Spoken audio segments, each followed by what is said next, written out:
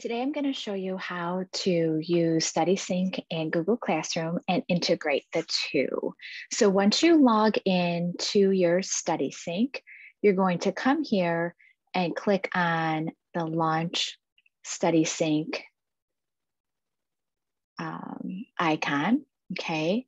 Then you are going to come up to your name with a drop-down arrow, and you're going to go to settings, okay? And then once over here to the side, you're going to see all of your different things here. You want to click on Google, okay? Once you click on Google, it will say sign in with Google. So you want to click on sign in with Google.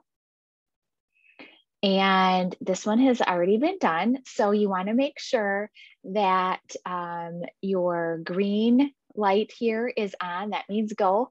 You want to be able to access your Google Drive. And here, the most important one, you want the green to be on so you can access Google Classroom, okay?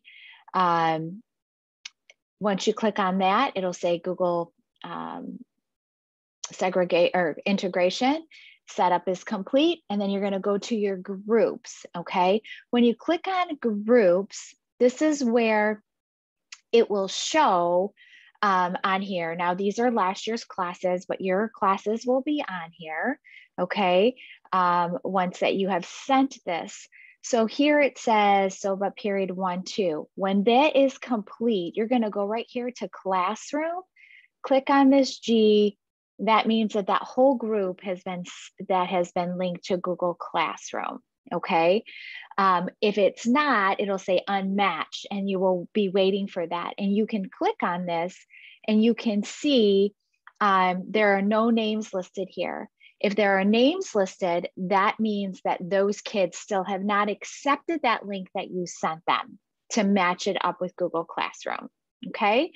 So that is your quick little tutorial on the few little steps to link StudySync into Google Classroom.